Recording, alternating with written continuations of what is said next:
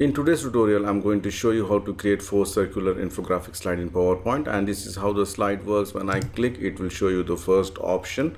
You can see here I have put the option number 1 and the icon here and with some reflection effect, and at the top you can add the detailed text along with the title, and when I click it will show in different color the second option, the third option and the fourth option.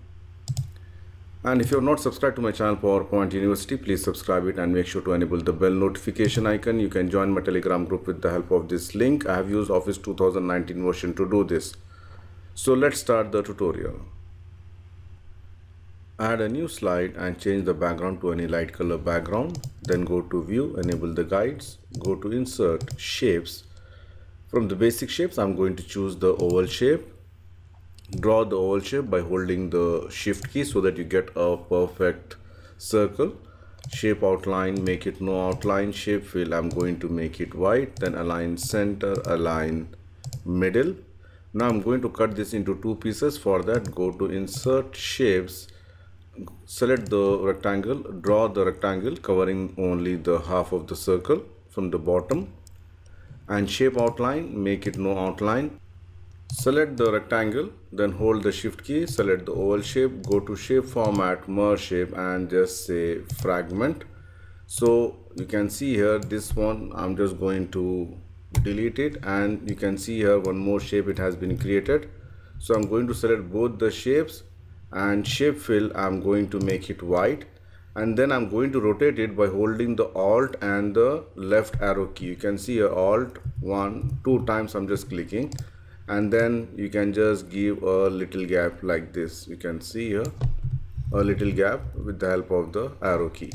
So once this is done, I'm going to bring it here, you can see here, and then you can go to Insert, Shapes, select the oval shape again, draw the oval shape, alright, and shape outline, make it no outline. Shape fill, make it black. Right mouse click, go to format shape, increase the transparency, you can see like this, and then go to the effects, soft adjust, increase the size.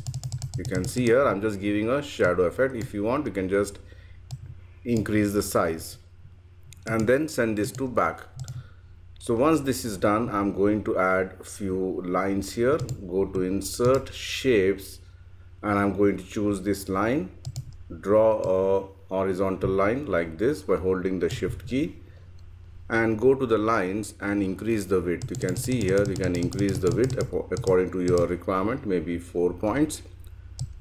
And then here begin arrow, select this one, which is the oval arrow, and end arrow also I'm going to choose the same thing. So I end up getting a shape something like this. Press Ctrl D to duplicate, and then rotate right 90 degrees. I can just reduce the size and put it in the center. You can see here, put this in the center. Now you can add the text. Go to Insert, Text Box. I'm just going to say equals LOREM within brackets 1, and delete the unwanted text. I don't want this much long text. Center align, reduce the size, you can see here,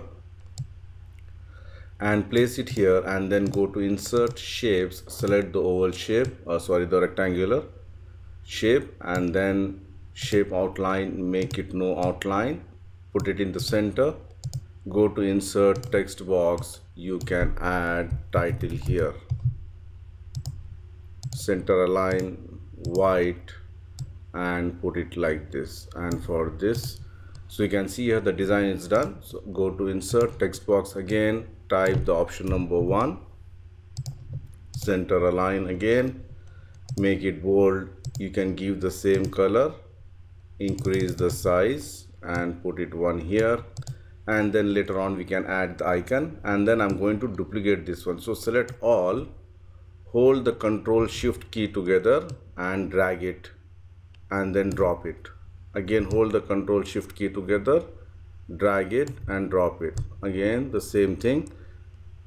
So I'm taking the 4 options. So now this is 1, this is 2, this is 3, and this is 4. Now depending on my requirement, I'm just going to choose this one, and I can just give any color of my choice. You can see here for this, lines I'm going to choose the same one, and for this also I'm going to give the same font color. Then I'm going to choose this one, maybe I'm going to give kind of a orange,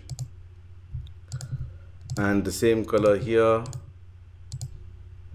as well as orange here. And then for the fourth you can just choose any color as per your requirement. You can see here like this. And then this also you can just go and change the thing to the same color, whichever color you want. Here also I need to just change the same color and choose the same color here. So if you're using the latest version of PowerPoint, you can just go to insert icons and choose any random icons. I'm just choosing any random icons, and then I'm just going to put it here. The size sorry, the size I'm going to make it 0.5, and then I'm just going to put it one by one here. You can see here like this, one by one, and then I can just again change the color according to the color which I have selected at the top, like this. You can see here this will be blue. So once this is done, I'm going to select both of these shapes, press Ctrl G to group it, select both.